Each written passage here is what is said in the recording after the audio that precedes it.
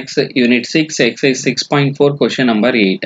If the straight lines x minus 5 divided by 5m plus 2 is equal to 2 minus y divided by 5 is equal to 1 minus z divided by minus 1 and x is equal to 2y plus 1 divided by 4m is equal to 1 minus z divided by minus 3 are perpendicular to each other அப்படின்னு கொடுத்திருக்காங்க. Find the value of m. ஓகேவா? So இப்போ perpendicular அப்படின்னா நமக்கு அதோட condition இன்ட்ரடக்ஷனை நம்ம discuss பண்ணியிருக்கோம். அந்த கண்டிஷனை ஃபர்ஸ்ட் எழுதிக்கலாங்க. ஓகேங்களா? For perpendicular we have b1 into d1 plus b2 d2 plus b3 d3 is equal to 0. ஓகேங்களா? ஸோ இந்த கண்டிஷனில் அப்ளை பண்ணோம்னா நமக்கு என்ன கிடைச்சிரும்?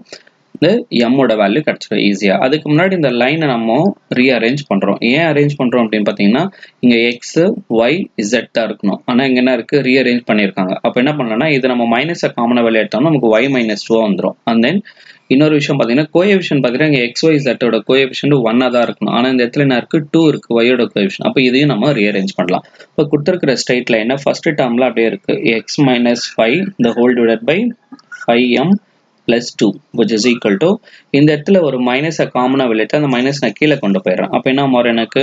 y minus 2 the whole divided by minus 5 மாறுங்க which is equal to again ஒரு மைனஸ் இந்த இடத்துல காமனா வெளியிட்டோம்னா z minus 1 the whole divided by plus 1 மாறும். என்னன்னா நீங்க அந்த மேல மைனஸ் இந்த மேல மல்டிப்ளை பண்ணீங்கன்னா உங்களுக்கு ப்ரீவியஸ் டேர்ம் கிடைச்சிடும். ஓகேங்களா? எஸ். நெக்ஸ்ட் இப்போ அனதர் லைன்ல x by 1 இது அப்படியே வச்சுக்கலாம். இங்க என்ன இருக்கு? 2 காமனா வெளியே எடுக்கணும். அப்படி 2 காமனா வெளியே எடுத்து அந்த 2 இங்க கேன்சல் பண்ணும்போது என்ன மாறும் நமக்கு? இந்த இடத்துல பாருங்க. அப்போ 2 காமனா வெளியே எடுத்துட்டோம்னா y plus 1 by 2 the whole divided by 4m இருக்குங்க. அப்போ இதை கேன்சல் பண்ணிட்டோம்னா இது 1 டைம் இது 2m இருக்குமா? எஸ். இது கேன்சல் பண்ணிட்டோம்னா again which is equal to இந்த இடத்துல மைனஸை காமனா வெளியே எடுத்துட்டோம்னா z minus 1 the whole divided by 3 மாறிடுங்க. ஓகேவா?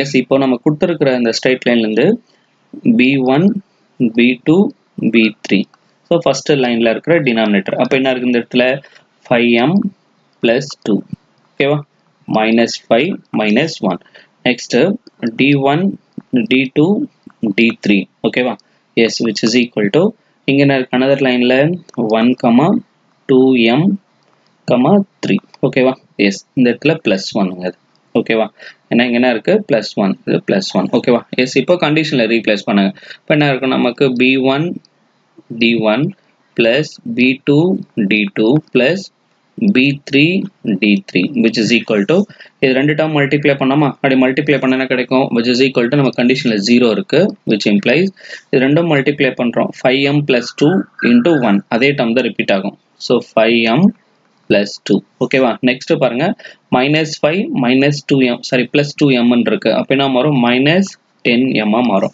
நெக்ஸ்ட் 1 * 3 + 3 = 0 இப்போ இங்க பாருங்க -5m + 5 = 0 therefore -5m = -5 therefore m = 1 இதான் அதோட m ஓட வேல்யூ புரியுதுங்களா இதுவே நம்ம ப்ரீவியஸ் ப்ராப்ளத்துல வந்து parallel அப்படினு கொடுத்து நம்ம a and b ஓட வேல்யூ கால்குலேட் பண்ணிருந்தோம் சோ ரொம்ப சிம்பிள்ங்க இந்த மாதிரி क्वेश्चंस எல்லாம் அட்டெண்ட் பண்ணும்போது ஆனா நமக்கு என்ன தெரியாகணும் இந்த ஃபார்முலா தெரிஞ்சாகணும் இந்த ஃபார்முலா தெரியல அப்படினா இந்த ப்ராப்ளத்துல என்ன பண்ண முடியாது நம்ம ஸ்டெப் மார்க் கூட வாங்க முடியாது கொஞ்சம் கேர்ஃபுல்லா லேர்ன் பண்ணிக்கோங்க okay thank you students for watching this video